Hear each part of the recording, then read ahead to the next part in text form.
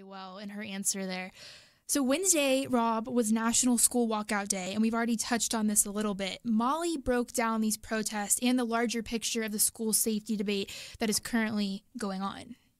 Yeah, it's funny. I'm not sure if school safety is getting a ton of coverage. Gun control is definitely getting a ton of coverage. And what's weird about that is everything we've learned about this horrific shooting in Parkland, it's not a story that really naturally lends itself to a serious gun control conversation so much as a conversation about government failure at the local and federal level. I mean, you had multiple tips to federal officials that went unheeded. You had just scandalous corruption at the local sheriff's department, and then problems, institutional sort of systematic problems at the school and how they deal with school discipline and protecting students and whatnot.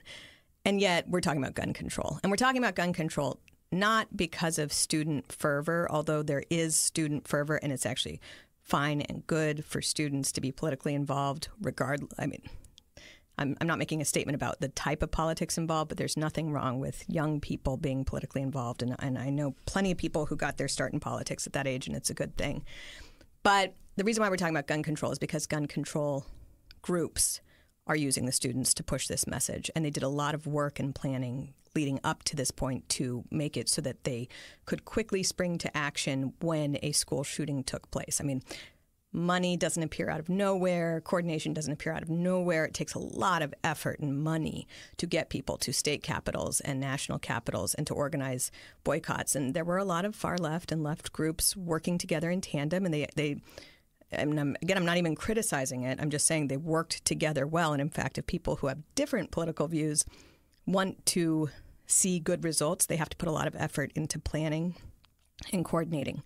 But nobody should be deceived into thinking this is like some 16-year-old student who feels differently is going to receive the same cushy treatment that these students did, because they're not going to have the high-priced PR handlers who know all the bookers at CNN. They're not going to have the media coaching and the money and the celebrity endorsements that cushion and protect and make sure that you can, have a town hall on national television where nobody gets asked tough questions from the opposite angle.